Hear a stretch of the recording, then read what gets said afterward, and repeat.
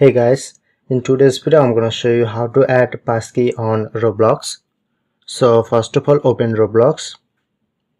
Before start the video, make sure to subscribe our channel and hit the bell icon for more update. So let's get started. After that, click on to more option. Scroll down. Go to settings, account info,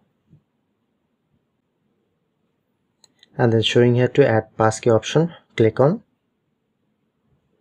continue. And you need to check your email.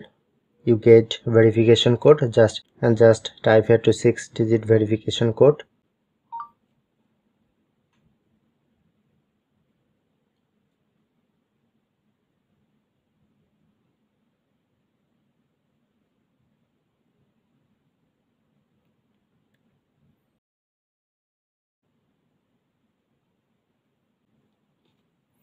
Okay, now done.